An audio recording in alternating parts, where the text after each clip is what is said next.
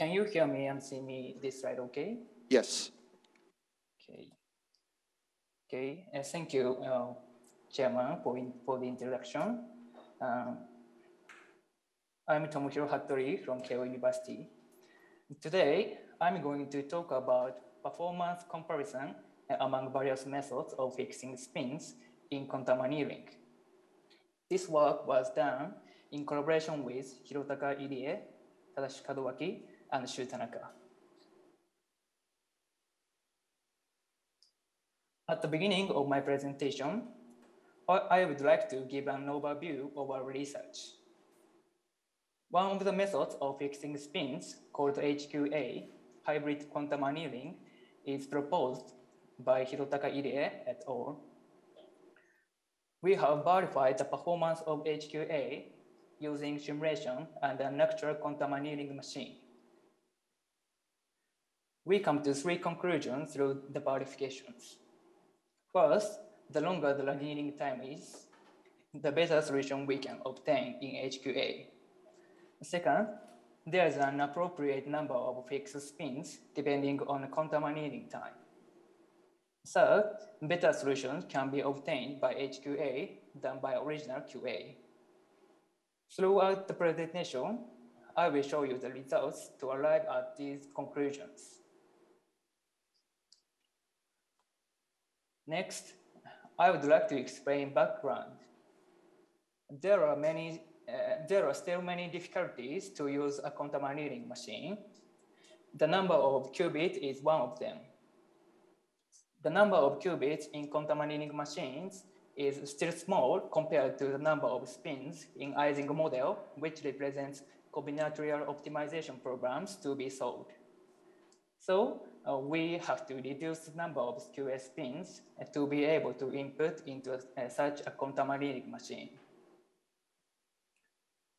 To deal with such large programs, many kinds of hybrid algorithms have been proposed.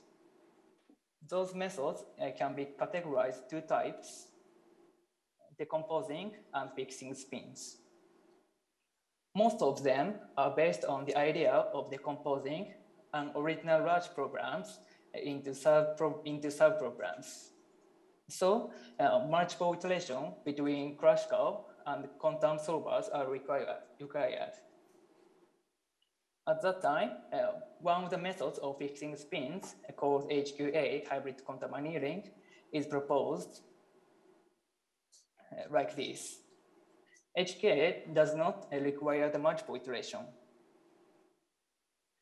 The purpose of this research is to investigate features of HQA.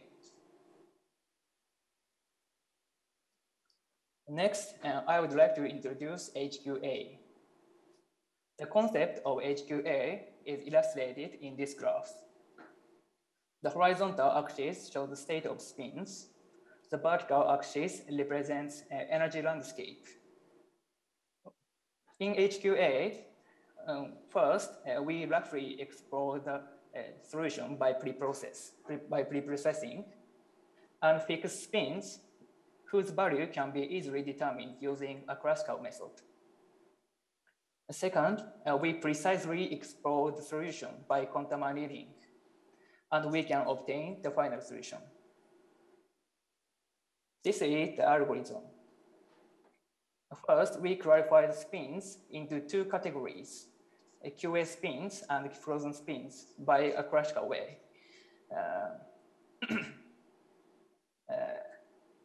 We input the QA spins into quantum annealing machines with effect of frozen spins, and we can get final state.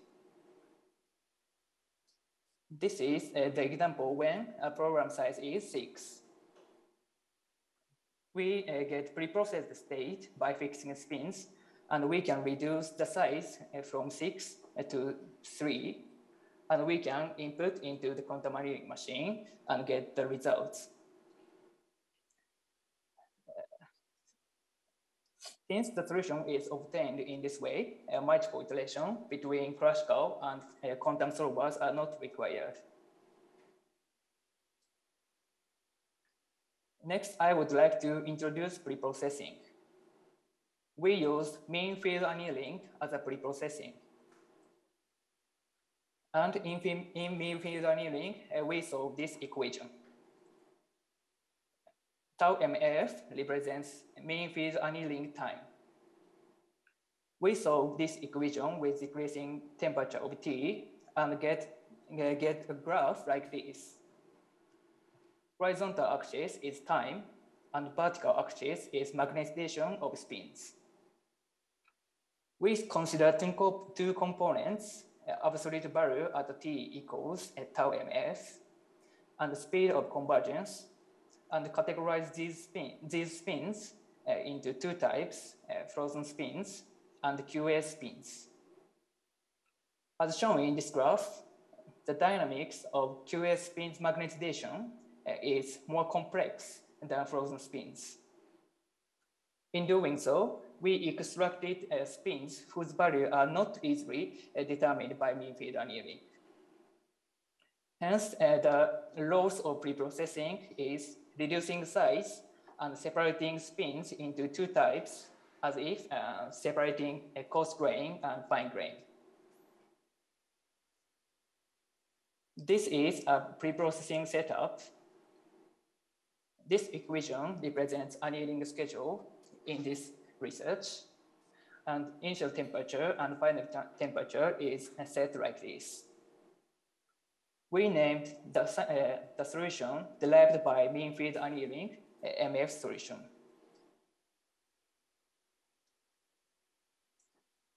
This is a program setup.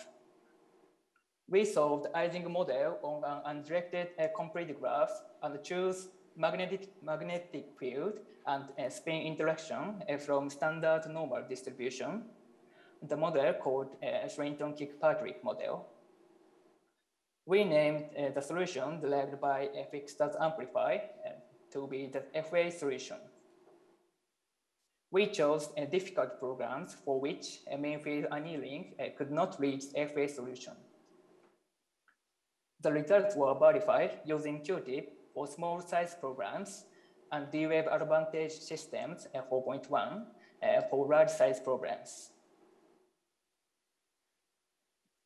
In our simulation, we use these annealing schedules, and tau QA represents a quantum annealing time. Next, I'm going to explain the results. This is the result about a small program in simulation. The size of program is 32. This is the graph which represents energy against the annealing time in HQA. I use different colors for different numbers of QS spins. Red is the case with the lowest number of QS spins, and blue color is the case when with the largest number of QS spins. From this graph, in all cases, we can confirm that the longer the annealing time is, the better solution we can get. In the short annealing time area, we can get a better solution when the number of QS spin is small. On the other hand, in the long time annealing area, we can get the lowest solution when the number of QS spin is relatively large.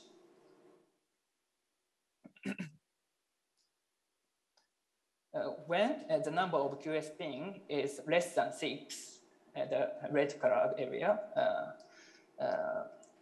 the solution sticks to the MEF solution. On the other hand, when it is more, the QS spin is more than 8, we can get the similar solution to FA solution. This result indicates that by increasing the number of QS spins, we can get out of a local minimum and we can get better solution. We could obtain the similar result with different scale.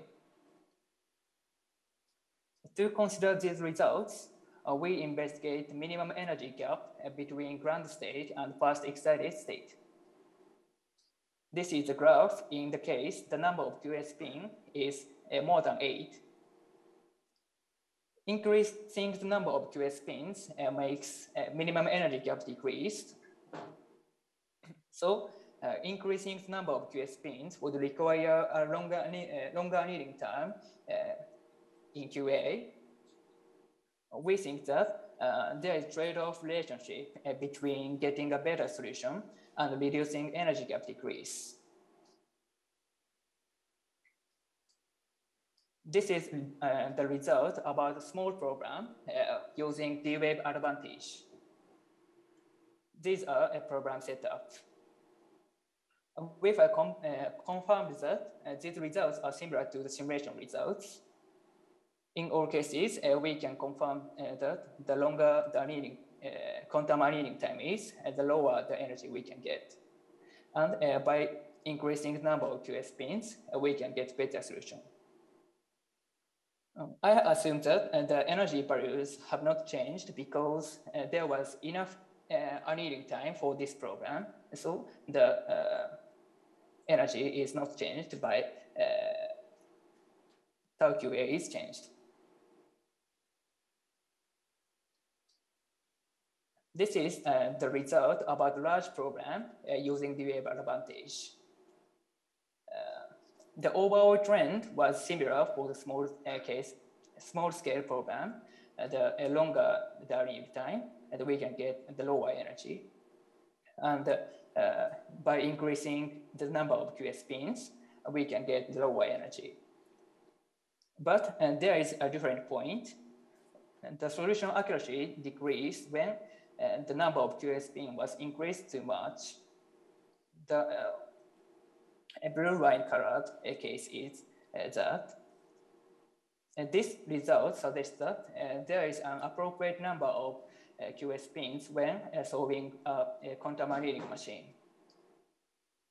We will examine these results in details at the next page. These are box and whisker diagrams of the previous results. This is the result of dependence between QS spins and energy in HQA. The graph on the left hand represents the results in short annealing time area, tau QA equals 1 microseconds. The graph on the right hand is the result in long time annealing area, tau QA equals 2000 microsecond. In short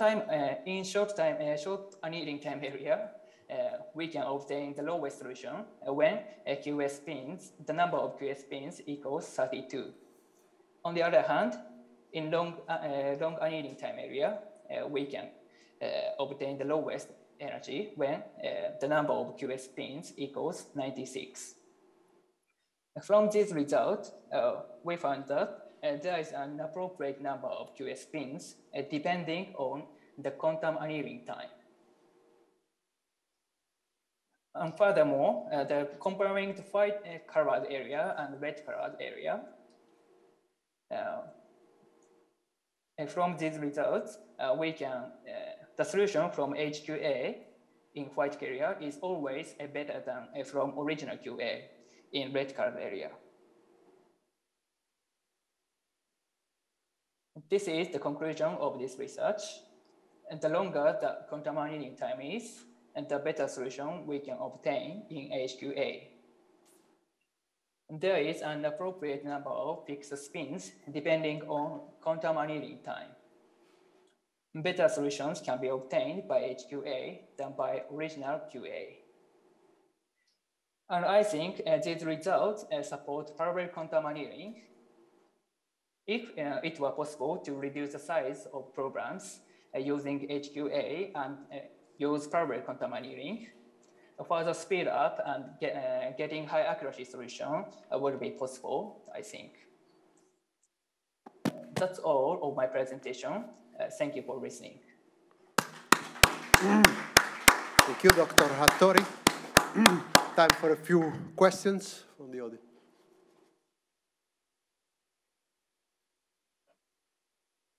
A quick clarification question. After you find the fixed spins, using the pre-processing step, do those spins that you found that way still evolve when you do quantum annealing, or are they completely fixed?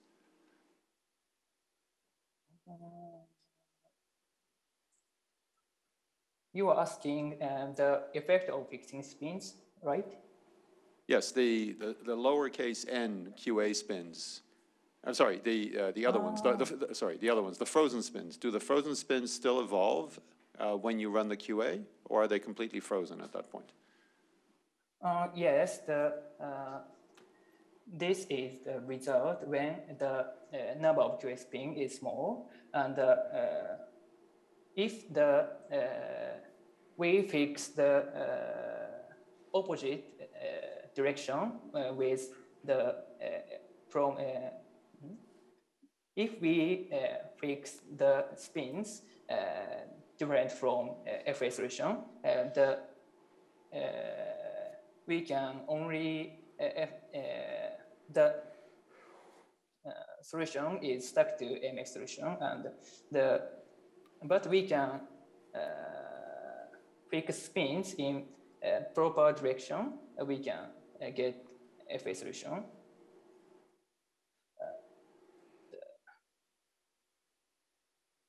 But the frozen spins are fixed forever. Is this this is the question that frozen spins are fixed; they don't move. Is this the case? Yes, that's right. Okay. If once I fixed and the spin is not changed, and okay. Now yes. I think it's clear. Other quick questions?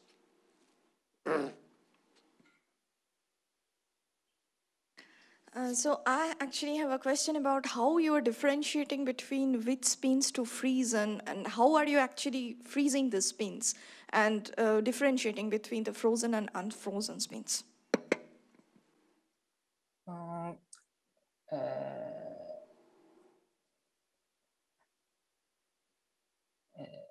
I use this Hamiltonian.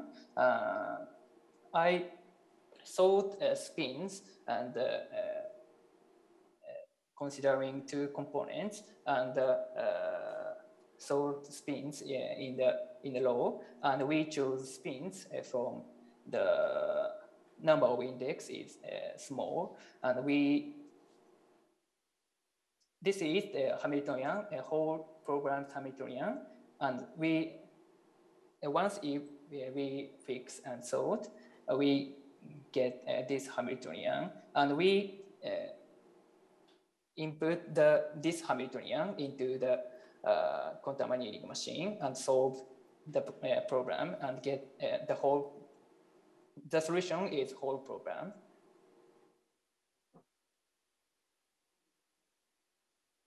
I have a question. Do you have any explanation of why the gap goes down with the number of frozen spins? Why? So you had a picture of the gap. You had a picture of the minimum gap with respect to the number of frozen spins.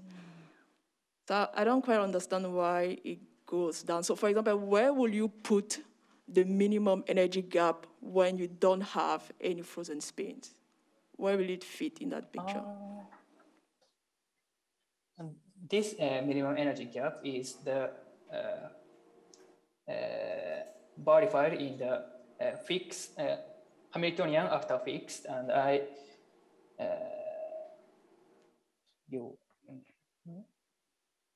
the reason why the minimum energy gap is decreased is, I think, the energy we can, if the number of QS spins is large, the many states of energy is there are many states of energy, and but we fix spins, and the energy we can, the possibility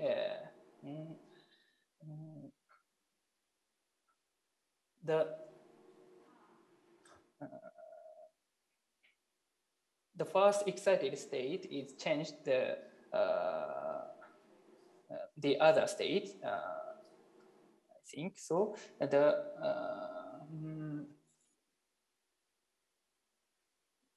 Yes,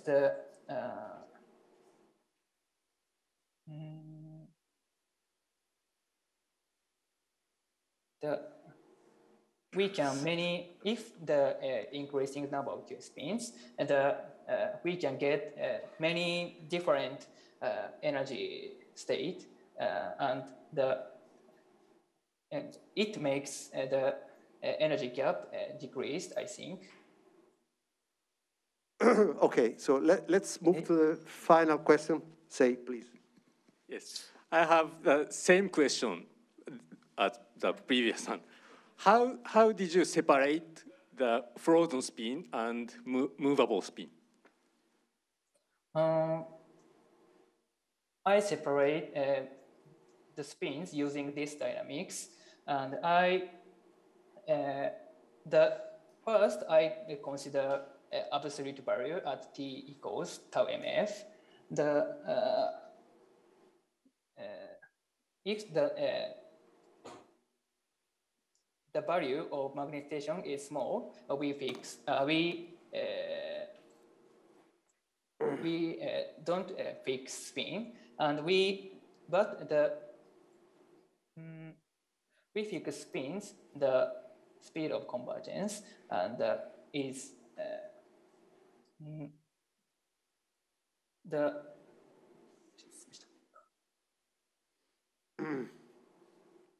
first I consider this value like this, the final absolute value. We can get the we can get this value of the this is the magnetization spins magnetizations, and we sort this value, and we second I consider the speed of convergence. If the convergence is area, we fix spins, and we in this way I chose spins. Okay, I think we should close. So let's thank Dr. Hattori again. The coffee break is upstairs, terrace level, and we reconvene here around 11:05, something like this. Okay.